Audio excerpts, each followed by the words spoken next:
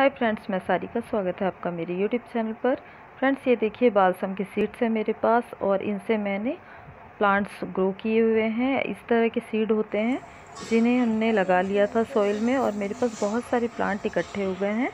ये देखिए कितने सारे छोटे छोटे प्लांट्स मेरे पास उगाए हैं बालसम के और सारे बीज मेरे ग्रो हो चुके हैं। अब इन्हें मैं अलग अलग पॉट्स में लगा दूँगी। ये बहुत ही सुंदर फ्लावरिंग करने वाला प्लांट होता है। अगर आप देखेंगे बालसम का प्लांट भले ही 1-2 महीने फ्लावरिंग करता है, पर ये आपके गार्डन की खूबसूरती को बढ़ा देता है। ये देखिए, ये मैंने एक प्लांट निकाल लिया है और इस तरह से मैं कुछ प्लांट्स इनमें से निकाल लूँगी। मेरे पास बहुत सारे प्लांट हो गए हैं फ्रेंड्स, इन्हें मुझे अलग अलग पॉट्स पे लगाना होगा। तो ये मैंने कुछ प्लांट्स निकाल लिए हैं और सभी को मैं ग्रो बैग में, डब्बों में या फिर पॉट्स में अलग अलग करके लगा दूँगी। अलग अलग लगाने से फ्रेंड्स प्लांट जो है वो बहुत अच्छी ग्रो करता है और इसकी ग्रोथ होती है तो इसमें फ्लावरिंग भी बहुत अच्छी होती है। बालसम के प्लांट को अलग अलग जगहों पर अलग अलग नामों से भी जाना जाता है। कहीं इसे चिरैया कहते हैं, कहीं इसे गुल मेहंदी, तो कहीं पर इसे मोहलिया का फूल भी कहा जाता है। तो अब मैं इन्हें, मेरे पास एक ग्रो बैग है, इसमें मैं लगा दूँगी एक एक करके। जितना भी जहाँ भी मुझे जगह मिलेगी इनको लगा दूँगी। तो ये इस तरह से लगा दिया मैंने। फ्रेंड्स, बालसम के प्लांट में ज़्यादा मेंटेनेंस करने की ज़रूरत नहीं होती है।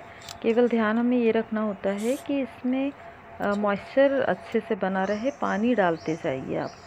तो ये देखिए, ये मैंने कुछ प्लांट जितने भी निकाले थे सबको एक एक, दो दो, तीन तीन अलग अलग लगा दिया है और इनमें ग्रोथ भी स्टार्ट हो चुकी है और कुछ मैंने अभी लगाए हैं जिनमें ग्रोथ होनी बाकी है। ये देखिए, तो इस तरह से मैंने लगा लिया है और आप भी इस तरह से बालसम के प्लांट लगा सकते हैं। मेरे पास पहले से लगा हुआ प्लांट है, ये देख सकते हैं आप। ये 1-2 प्लांट मेरे पास पहले से हो गए थे जिनमें ग्रोथ हो गई और इनमें फ्लावरिंग भी अब स्टार्ट हो चुकी है। आप देख सकते हैं फ्लावरिंग कितनी सुंदर करता है ये। ऐसा लग रहा है जैसे रोज़ का फ्लावर हो, बिल्कुल इस तरह से दिखाई दे रहा है।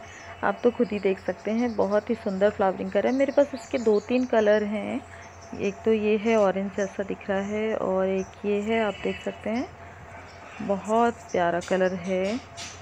तो आप भी अपने घर में ऐड करिए, अपने गार्डन की खूबसूरती को बढ़ाइए। गुल मेहंदी के फ्लावर लगाइए अभी आप। 1-2 महीने बहुत अच्छी फ्लावरिंग करते हैं ये। इसमें आपको कोई ज़्यादा खाद वगैरह भी डालना नहीं पड़ता है, बस पानी देते रहिए और आपका प्लांट आपको फूल देता रहेगा। तो फ्रेंड्स, आपको मेरी वीडियो कैसी लगी आप ज़रूर बताइएगा और अगर पसंद आई हो तो लाइक, शेयर, कमेंट करें और मेरे चैनल को सब्सक्राइब कर दें। Thank you.